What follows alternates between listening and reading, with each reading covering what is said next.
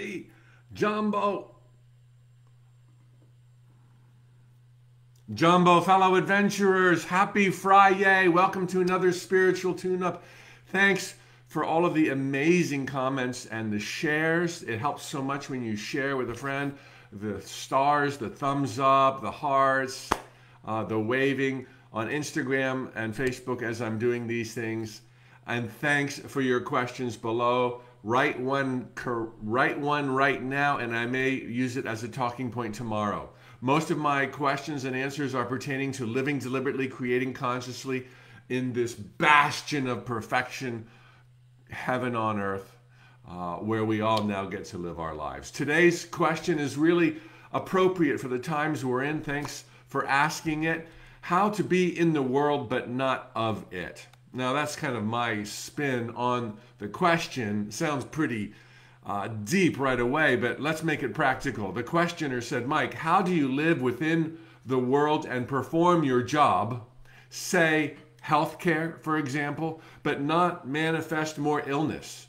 Similarly, how do you hang out with the turkeys but soar with the eagles? How do you not get polluted either clinically or psychologically with the junk and the gunk that's out there everywhere? I got a couple of things for you here. Really simply, first and foremost, you're not vulnerable. You're this ancient gladiator of love and joy. You're not a statistic. You're not an afterthought. It's not like this beautiful oasis is floating amongst the stars and then you showed up. What do you want? It's like you created this place. You're the first thought. You're the prime mover. Nothing random happens in your nighttime dream, right? You don't just get a flu or a disease in your nighttime dream. Everything is of your creation. And so it is here. Yet there is this soup of momentum where there's other players and circumstances and co-manifestors of all things we share and of no things that we experience privately. We are co-creators of all that we share. But we are the sole creators of our joy, of our happiness, ultimately of our health, of our abundance levels, of our friendship and creativity. You're not stuck in some mosh pit of the universe where stuff can happen to you randomly for no reason. Think of the folks like Mother Teresa or people who worked during the time of leprosy when it was, like the real thing. Or people that were living in medieval Europe when various plagues were going around. How come they all didn't get wiped out? Because each of us individually creates our own realities, and we choose from the various props, circumstances, ailments, diseases, good things, bad things, to help get our groove on based on our overall focus. You're not susceptible to wild and wacky stuff.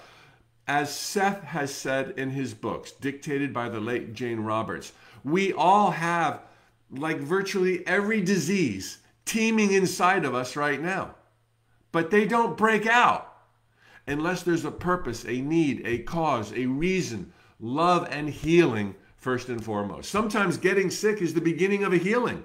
Sometimes a pandemic like this is the beginning of a new world order. It's all good. It's all happening for you. But the baseline here is think not that you are vulnerable. You're not vulnerable. Come up with some affirmations. I am protected. I am guided. I am surrounded by loving golden energy. Will this always prevent contagious things from afflicting you? No. There may be great reasons that no matter what defense you put up there, because of higher views and greater desires of yours to heal, to see further, to love more, you're going to take the bait and have those things, and you're going to use contagions, the concept of contagious as your vehicle for getting the affliction. Now, a couple of things here. If you get sick, I hope I just made it clear, it's not a bad thing. Okay, you're not a bad person. It's not because your affirmations or your will weren't strong enough. What you need to focus on more than keeping disease away is loving your life, being a light, following your heart. which will automatically mean be of service from time to time, not selflessly, but self-fully. Be there with your heart.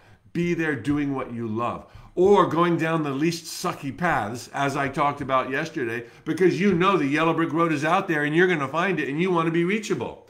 Now, let me also caution, when it comes to medical issues like coronavirus or any other ailment, or when it comes to the roof over your head, always play both ends to the middle.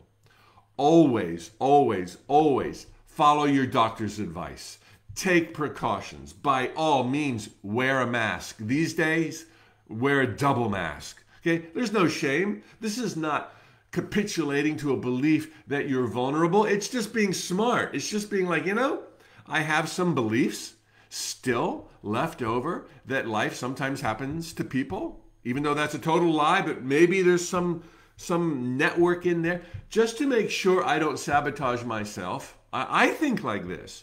I'm going to wear a seatbelt, buy health insurance, and double mask. The negativity done by these things that imply you're vulnerable is far outweighed by your innate natural positivity, particularly when bolstered by moving forward, living your dreams to the best you can, showing up in the world with precautions. Don't just go everywhere because you're a gladiator. Be smart. Search online. Do whatever you can to avoid the crowds. In spite of what I just said, play both ends to the middle. Know that you're not vulnerable. Know that you are protected. Know that all is unfolding inside the heart of God. And then take the precautions as well. Not a contradiction to worry about. Mini contradiction. That's pretty much it. There's no shame in any of this. If you get sick, get the flu, get COVID, it's the beginning of healing. But you are not of this world as an afterthought. That's the title here. You are the first thought, the prime mover. Go live your life, have your dreams, show up with baby steps, and fear not, even if it is fear. Don't worry that you worry. All right? Happy Friday. Thanks again for the questions, for the hearts, for the waves.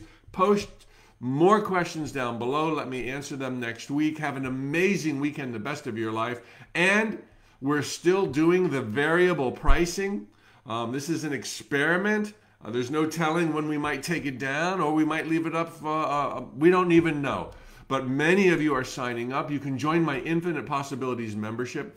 Every Tuesday morning, I do a 30-minute mini manifesting workshop. February's theme. February is like what? On Sunday? February's theme for my membership is how to rock your life on earth.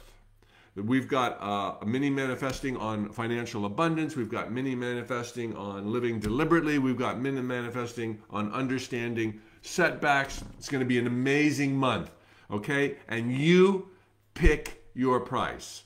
So check out the link below or swipe up on my Instagram to see my bio. Find out all the bells and whistles. There's so much in the membership. Could be yours for, what, 50 cents a day. 50 cents a day. Okay, so I got to go get ready. Right now, I'm going to prepare for Tuesday's mini manifesting workshop for members only. Check the link below. Happy Friday. Thanks for letting me do this. It is such an honor. I'm so blessed. Hasta luego. Thank you, Winnie, Nelson, Diana, and Melly. Thank you, Snow White Aquarian and Clear Divinity. Look at these names, man. These are some cool people. See you Monday.